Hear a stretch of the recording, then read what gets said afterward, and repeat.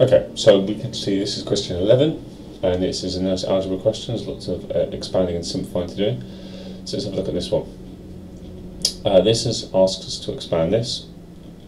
So expanding the bracket means getting rid of it, rewriting the same expression, but just in a different way, without brackets. 3 times 4x is 12x, and 3 times y is 3y. So you should just get 12x plus 3y. Do the same thing for the second one, except our first multiplication is 5p times p, which gives us 5p squared, and our second one gives us 5p times minus 3 minus 15p. So 5p squared minus 15p. Now, here we go.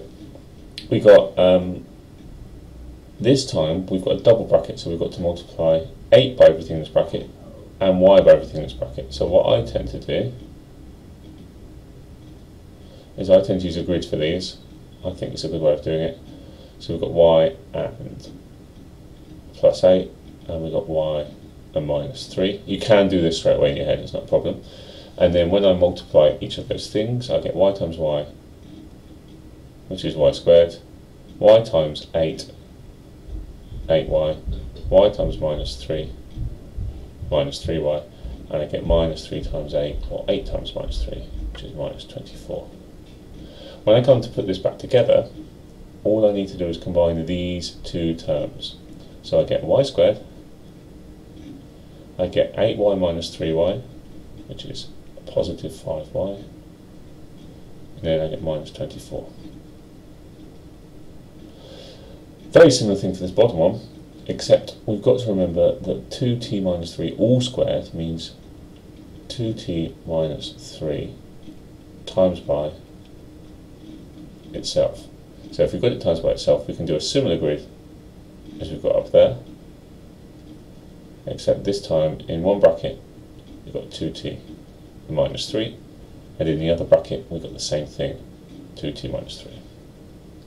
So if I multiply that out, I get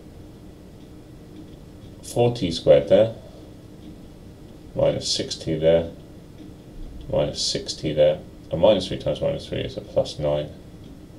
And then the same thing happens. I can combine these two up. We've got to be careful when we combine them.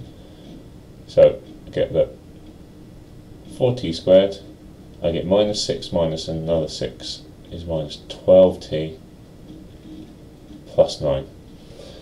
So hopefully these first two, part A and part B, are fairly straightforward, but parts C and D you might need to spend a little bit more time checking and go back over, rewind and replay the grids that I've multiplied out here. Check you understand how to do these.